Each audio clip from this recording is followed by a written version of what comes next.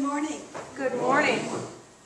I do love to tell the old story because it truly has made such a change, a positive change in my life. And for those of you who are already knowledgeable and know that this religion is so true, I know you love to tell the story as well. I want to talk to you today about the mid-1800s. And I know you're all thinking, oh, here we go again. She's going to tell the story of the Fox sisters. Well, yes and no. Mostly no. You know, the mid-1800s were a very, very evidential time in the history of this country. There was a great deal of seeking for spiritual truth and understanding. Spiritualists were not the only new organization that came to everyone's attention. And in fact, spiritualism had already begun across the water. We say it was the modern American spiritualism that began on March 31st, 1848. But because even in those days, people traveled to other continents and other countries, there was this knowledge of this new understanding, this new philosophy called spiritualism. You know, nowadays people come and they want a reading or they hope for a message. And very often they want to know, well, is their job secure? Which is certainly a valid question in this day and age. Or they want to know if they should move or if they're going to get a new vehicle. But in the golden days of spiritualism, emphasis was put on the philosophy of personal responsibility and that wonderful joy of knowing that life continues. So there were many people that were very open to spirit influence, even if they were not speaking at a public demonstration or giving spirit greetings to others who were seeking. Ladies, do you recognize just how recently we got the right to vote? We couldn't vote once upon a time.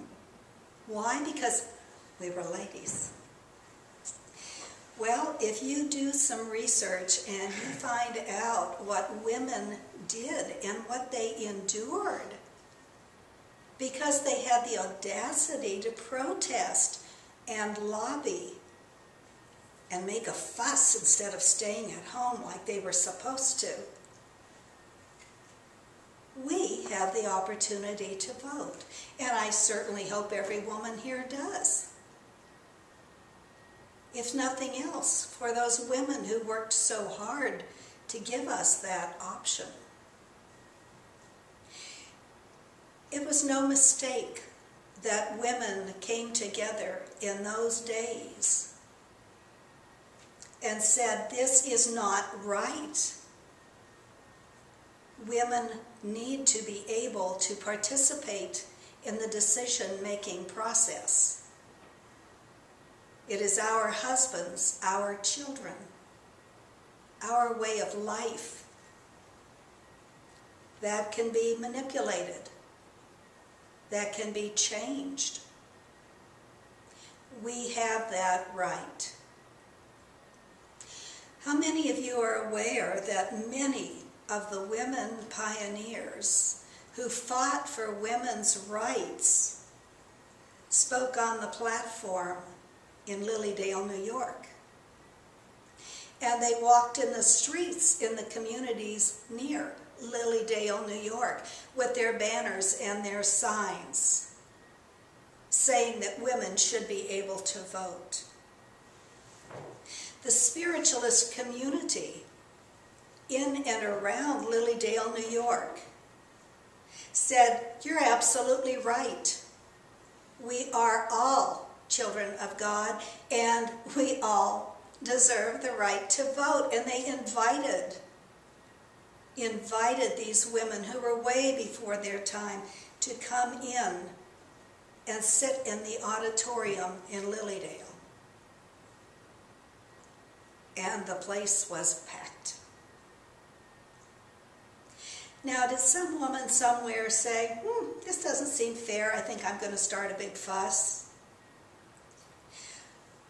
I don't think it was just that. I think it was Spirit at work. Spirit knew people were not being treated equal. And Spirit inspired those people who would have the courage to step up and be unpopular, but do the right thing. Shifting to another event that was going on around the same time. Do you know that our U.S. Constitution forbade the practice of purchasing slaves from Africa and other countries? That very same Constitution condoned owning slaves. Now, does that seem right to you? Does that seem right to you that someone could come into your town, your own home,